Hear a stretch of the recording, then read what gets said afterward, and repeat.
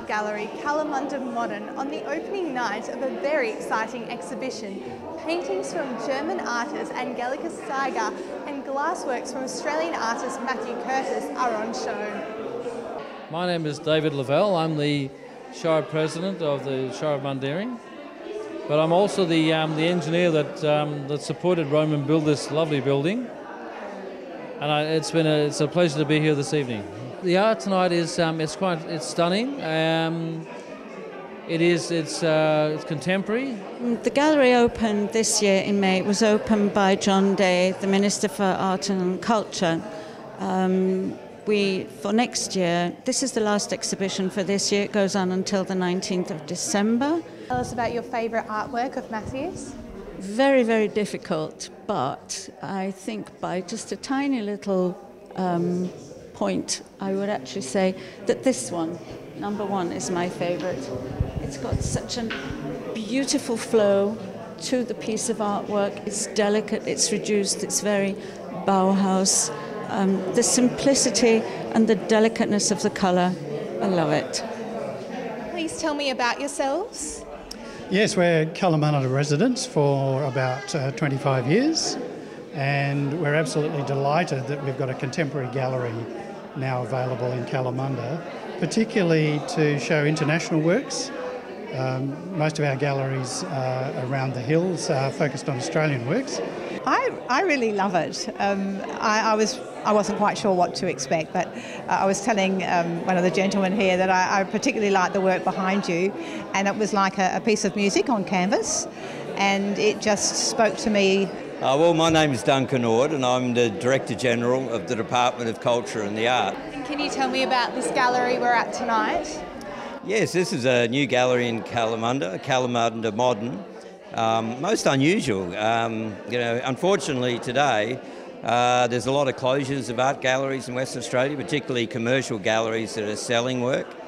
And yet, Kalamunda managed to open not just a new commercial gallery, which in itself is remarkable, but one with a mission to bring the best of international and Australian and local artwork to the community. So it's got such a strong ethos. I am a painter. I started in Munich and Akademie der Bildenden Künste, and since 3 years I live in Greece, and I work there. I have their studio, and all these paintings here I made in Greece. I have, of course, in Munich or next to Munich a studio, but these paintings are made in Greece. And for example, this one, the first year when I was there, I made a lot of drawings of trees, of old trees, ancient trees. They're about 1,000 years old olive trees in Paros.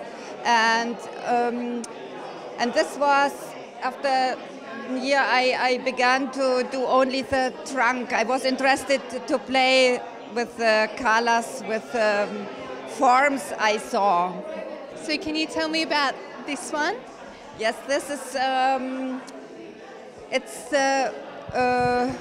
very careful moving of leaves, of nature. This is I did it in the same time when I did this, and both are made in acrylic. Normally I paint only with oil, but these I thought I want to have them very thin and light, like aquarelle, and so both are you see very, very light, and sometimes nature has this, the first, only the little few, yes, it's the same theme. What is your inspiration for the building? Oh, rammed earth. Most people build single-storey buildings in rammed earth. I thought we could go much better, it's much more adventurous. We've got unusual features that you don't normally see in rammed earth, and everybody loves the building. People say it's like living on holiday, living here. I'm Elise Van Aken, and we'll see you next time.